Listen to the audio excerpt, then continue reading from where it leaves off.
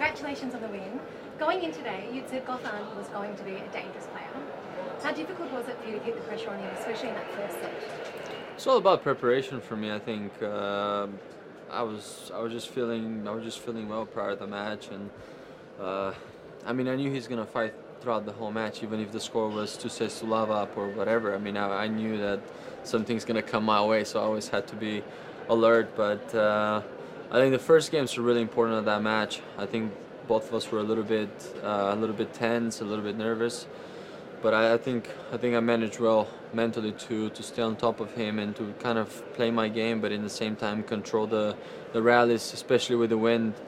He was very dangerous. Like when I was on the other side, I was struggling a little bit to sort of get the right direction of the ball. But after that was just I had a good control over the match, and I think that helped a lot. And you've had a really strong start to your 2017 campaign. How much of an impact would you say that your new coach Danny has had on your current form? Pretty much all of it. I think. I have to say big thanks to my team.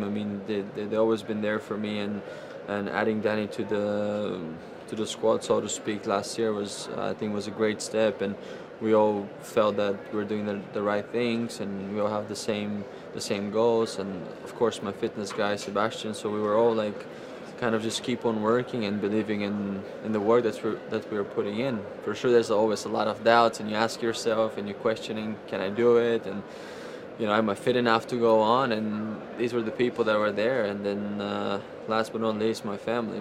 They were tremendous support throughout the whole time, even in ups and downs. But yeah, now we're here aiming for that Australia Open, so it's things are pretty good right now. And you're now going to go into the semi-final off the back of a 10-match winning streak. Does that give you some sort of confidence, obviously, going into that? Yeah, when you say it sounds nice. It's great for sure. It's great. It's not easy to keep focused for that amount of time.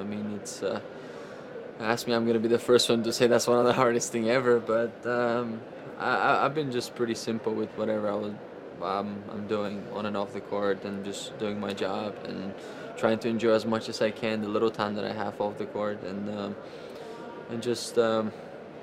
I think pretty much enjoying my time on the court as well right now. I think I love the fighting spirit that I have right now, and things seems to work well.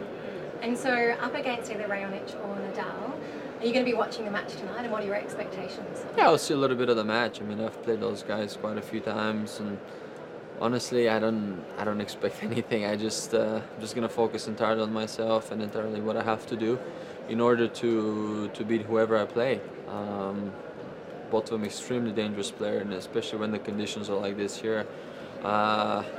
So whoever I play is not gonna be an easy match. We all know it. Now we're at the stage of the Slam semifinals. It's not an easy match, so you just have to go and take it.